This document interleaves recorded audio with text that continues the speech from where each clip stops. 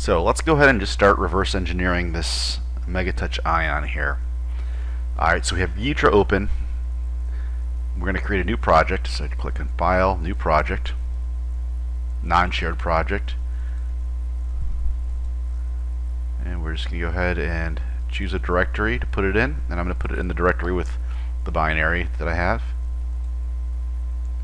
And I'm just going to call it Megatouch. We have to give it a project name. So there's a directory to store the project files and then a project name itself. And then let's go ahead and just import the file. And the binary is start, which we got from the Megatouch. Okay, and let's hit OK.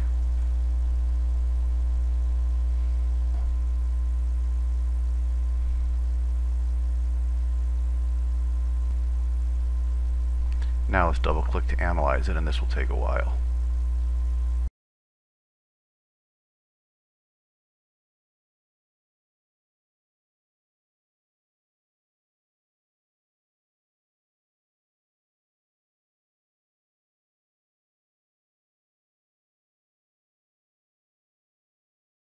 So we got some warnings that it couldn't demangle some function names. Don't worry about that. That's just trying to turn, when C++ code is compiled, it makes weird names for each function.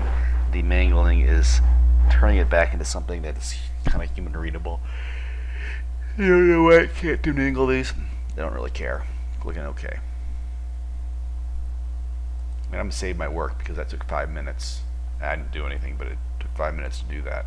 So I don't want to have to go through that again. Okay, and let's look at what functions we have. So let's choose our functions window. And I'll move that over here. And I'm probably going to get rid of, now let's just minimize or make these smaller. And make these a little bit more easy to read. Okay, so lots of functions here. Now, if you watch the other Megatouch video that I did for the Force 2011, you'll remember that KeyManager was an important class. So let's type in KeyManager and see if we find anything related to that. It says there's 56 items. It doesn't actually show the name. I'm assuming that these are all methods of the KeyManager class, if I remember correctly. Let's click on just is 1995 Dallas key, and yeah, you can see up here it says KeyManager is 1995 is Dallas key. I don't know how to get that label to actually show that. That would be nice. IDA shows that. It would actually say it on the display like this, and that's easier to group functions by the name. I'll have to look into that. That would be really good to have that. Anyway, so KeyManager, though, it knows when I search for that, it's actually doing that, so that's good. So we were looking at the KeyManager class. I'm going to sidetrack onto some material that is not 100% necessary if you just want to figure out how to hack this thing, but, well, actually, if you're doing it from scratch, it is 100% necessary. Because it's important that you understand what I'm about to talk about. It's a common thing with C++ and reverse engineering that you need to know, and we could probably get past it based on the knowledge that we have from the 2011 Force Evo and just do what we did there and not worry about what I'm doing here. But to do this on the 2011 Force, I needed to do this, and this is a really good skill to learn. So we're going to talk about C++ and C++ classes. Now, in C++, a class is an object. If you don't know what a C++ class is, you really should research it. But basically, a C++ is a class is a self-contained object that knows how to do things to itself. For example, you might have a car object, and the object might have something called a method, drive, or park, or accelerate.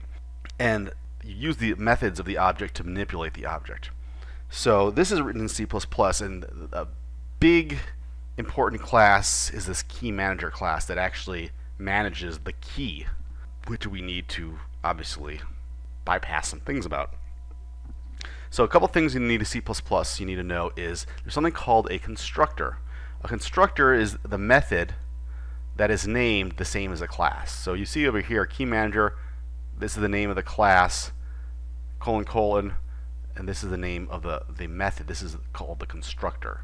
And what that happens is every time a new object is created, the constructor is called to set up, to initialize the object.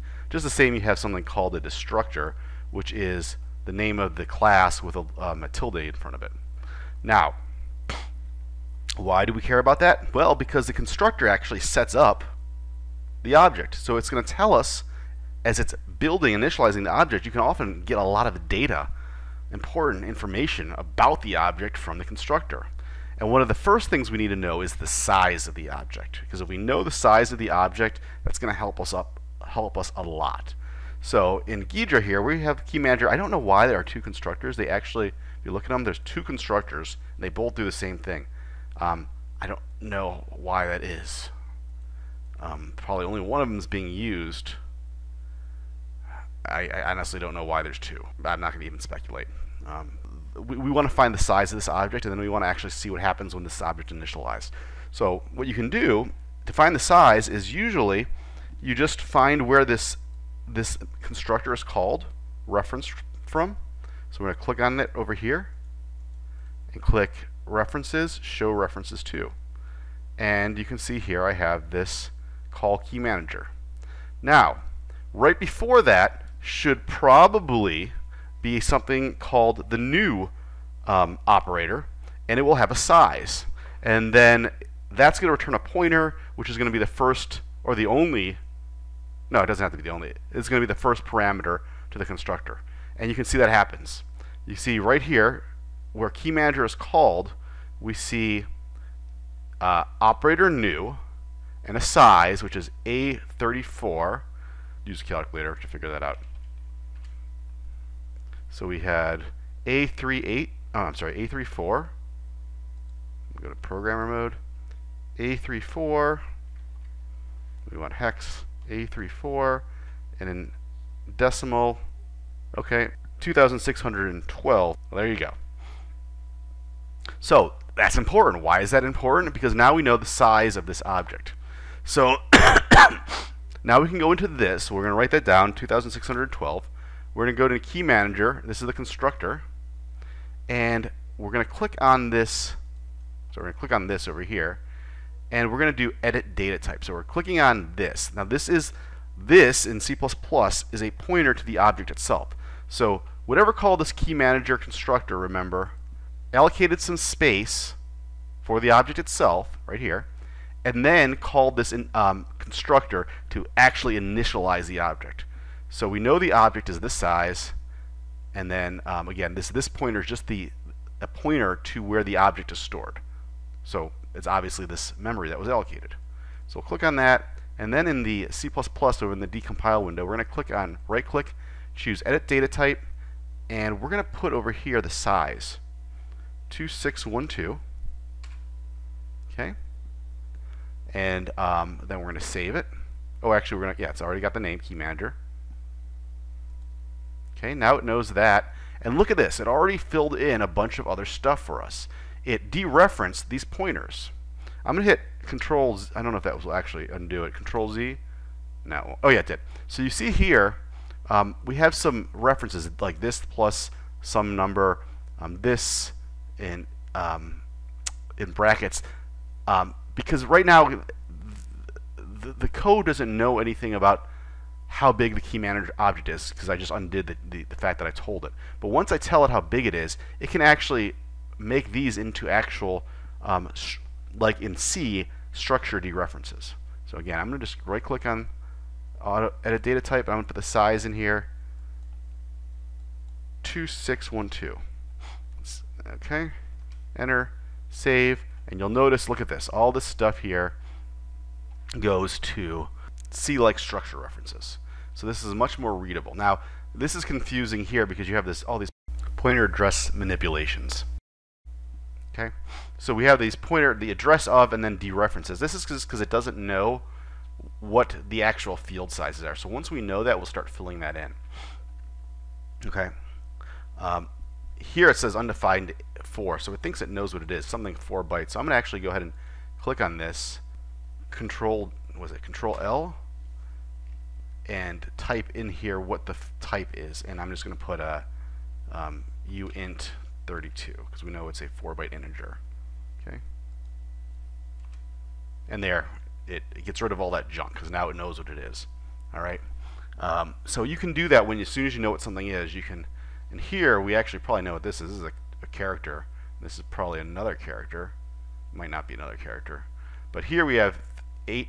We're setting something at address at offset 984 in hex to 0, and then we're setting 985. So this has got to be a character, right? It's only 1 byte, so we'll just put a car, and then I don't know if this actually could be an integer, but I think it's not. I think it's a car. I'm going to leave it as unknown actually, since I don't know for sure what it is. Okay. So now though, this is really good because one of the things you'll see is all these functions in the KeyManager functions are a lot of these are very simple functions. So let's click on here we go, get key status. If you look at the code, it's very simple. This is called an accessor or a GHIDRA. What it does is it takes, when you call this KeyManager get key status, it's going to return some field, some component of that key, something called a member variable. Okay, so let's look at this function. It's a very simple function, and many of these GHIDRAs, these accessors, are going to be like that. Date. All right. It's going to return, when you call date, KeyManager date, it's going to return the address of the object field with offset 6F2. So we can go ahead, often we will know actually the size of the object by the GHIDRAs. Sometimes we won't actually. Sometimes there'll be a pointer, which itself is actually useful to know. But what we know, this field now is date. So I'm going to go ahead and label this. I'm going to hit L to rename the field to date. And now you can see it's returning this date. Okay? And again, this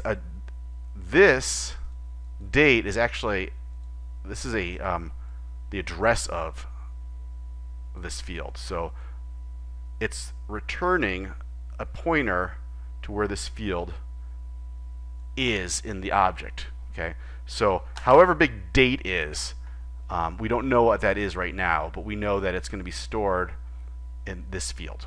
Okay, so and if we right click on edit data type, we can see now, well, this data type is so huge, but if we go to wherever that was, date, there it is. Is it that one? Yeah, date. Okay, is the name. We don't know what data type it is yet, but let's just go through as many of these as we can and see what we can do. So let's start at the bottom. Web portal URL. All right, here we go. This field at this offset is the storage for the URL for whatever web portal is. Okay, so let's just change that. We'll hit L, web portal.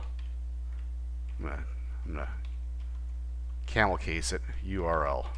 Okay. All right, so now it's very obvious what this is, and this will be labeled in our object. And the more we build an object, it's going to actually start to make sense. We're going to start to understand what other code does when it's referencing these objects, because we'll know what's stored there. Okay. Version. So here we're returning a pointer to this field 70B. Let's go ahead and hit version. Okay. Value. Ooh. This says it's returning a float, which doesn't make sense to me right now. So we're going to, maybe it is. We're gonna skip that one. Unit time.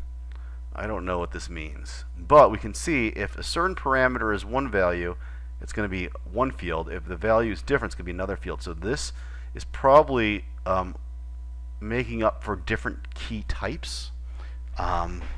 We'll worry about that later. All right, so let's just keep going through these and seeing any ones that we can immediately label easily. Okay. Oh, that's too complex. We're going to skip that one. Okay. So this is returning a 4 bytes, an integer. Software year supported. So based on the key, it's telling you what the software is. So it's going to read whatever's stored in that data, or whatever's stored in that field, and when you call this, and then based on that value, it's going to give you back some value. So we know this represents the software year supported. Okay. So this is the value stored in the class, and we'll just type that. We'll change that to L. bvar is software year, and we'll call it encoded, since it's going to look at this value and actually write back something more useful to the programmer. Okay, so uvar is this value, and if software year encode is not equal to 16 and less than 17, or is not equal to 16 but it's less than 17, if it's equal to 14, we're going to return this value. Also, we're going to return, okay, doesn't actually matter what this code does for us. We now know though that at this part in this offset into the and I don't remember what the offset is because I changed the name, but it's software year supported. We're filling out this value, this field. So here we go. We know at offset 2436, that's something that represents the software year this key is used for, basically. Okay, so software version supported, same thing here. That one's already there. We already marked that. Did I mark that? I don't remember marking that. Oh yeah, I did. Software version supported just returns the value of that software year supported. Okay. Server URL. Okay, we know, and again, we're storing some text that's going to be a URL. So let's go ahead and change that. We're going to hit L, and we'll just call that server URL. And we might not know what the server URL is, but we know that this is going to be like a web address, HTTP something something something, to something that this Megatouch unit is probably going to reach out to based on this key. Okay, so probably this is the Megatouch network servers, because Megatouch had this gaming network thing where you could, upload your scores kind of thing. So this is probably the server it's connecting to. And we'll see how that's used, but we're just going to go through all these and fill out this class as much as we can.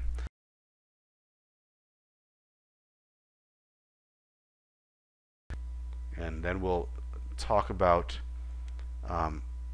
analyzing the actual init function in a little bit.